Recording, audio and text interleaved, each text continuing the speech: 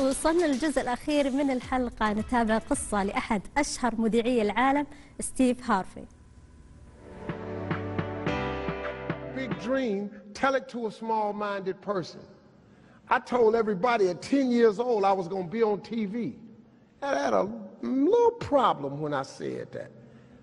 I had a severe stuttering problem. I could not talk outside of my house. I went to school, church, anywhere. I locked up. I couldn't go to the store. I just stuttered profusely, man. It was a horrible experience for me. So when I wrote on that paper, the assignment was write on a piece of paper what you want to be when you grow up. I'm 10. I wrote I want to be on TV. That was that faith, the belief in things that you cannot see. I ain't see no way I could be on TV, but I wrote it down. I didn't know no better. I'm 10. I wrote it down. Teacher called me to the front of the class. I thought I'm going to get me a gold star because she had everybody stand and read their paper and their name. She called me to the front. I'm thinking I'm going up here to get a gold star. I ain't never had one before. This must be, my answer must have been really good. I can't tell you how wrong I was. That lady didn't call me up there to give me no gold star. She called me up there to humiliate me. And when I got up there, that lady leaned into me. She said, why would you write something like this on your paper? First of all, why you called me up here?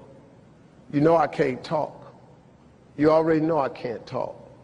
And she just said, why would you write something like this on your paper? And I'm standing there. I'm trying to get it out.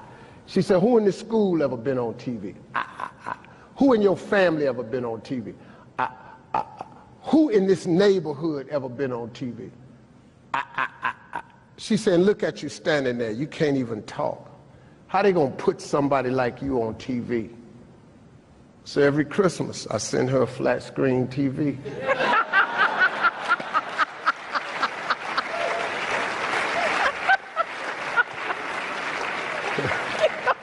Because I don't want her to miss me. I want her to see what God had done for me. I wanted her to see that no matter what she said about it.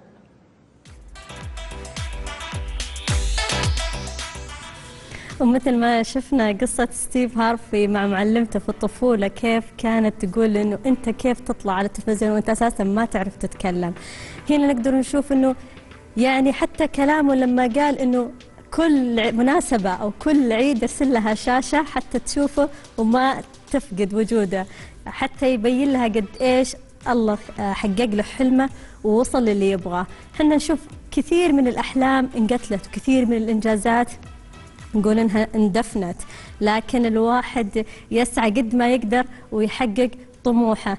ثق بنفسك وبقدراتك وإمكانياتك وتطلعاتك، واسعى وحقق طموحك. ارسم حلمك من الآن.